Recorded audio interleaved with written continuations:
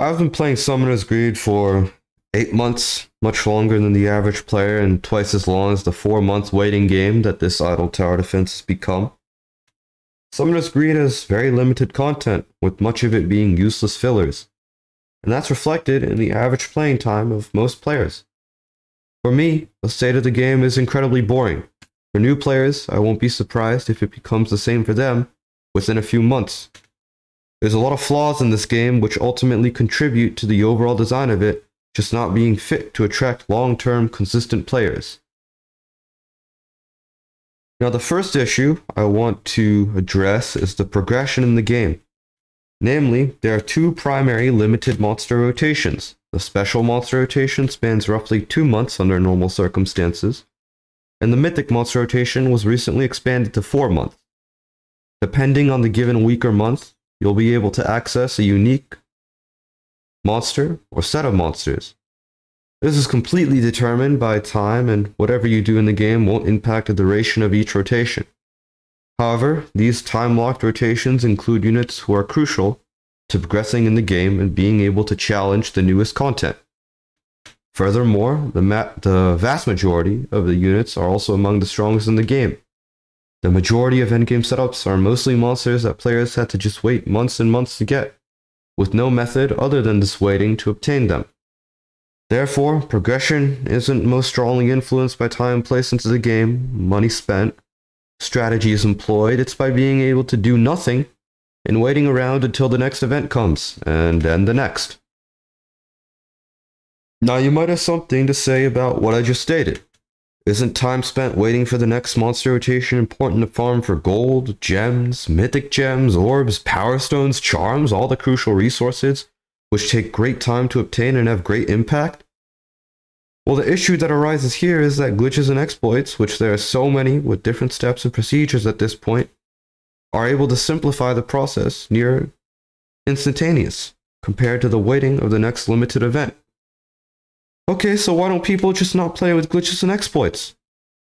Well, the problem here is that now the process for farming takes a grueling amount of time.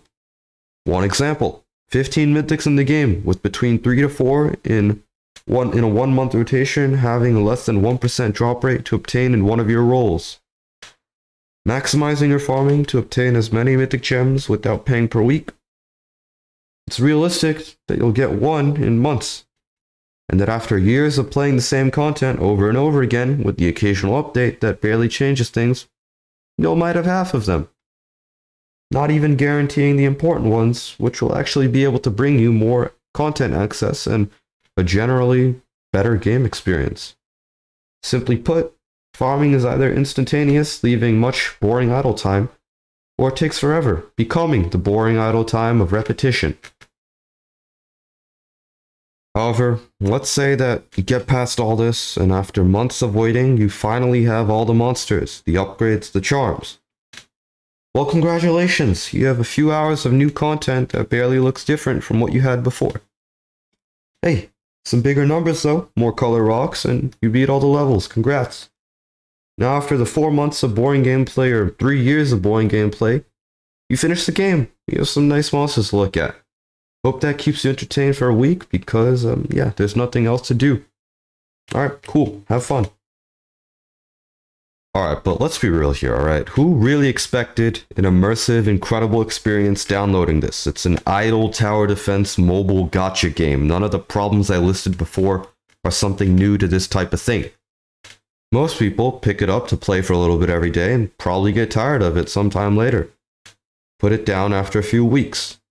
The dedicated community members who I counter in the 4 digits pale in volume to the millions of downloads the game has received.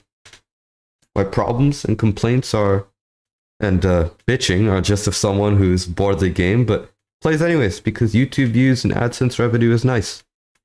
In terms of the actual state of the game, despite the problems I mentioned before and many more that I didn't, it's still going to be played by many.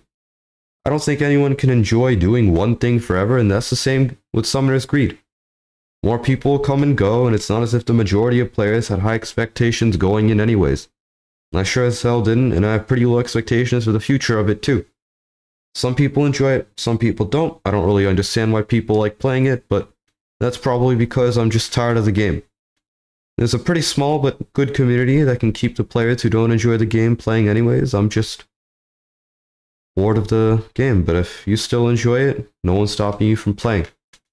I just think it's a pretty garbage game. Alright, cool. That's the video. Thank you for coming to my TED Talk essay thing. See ya.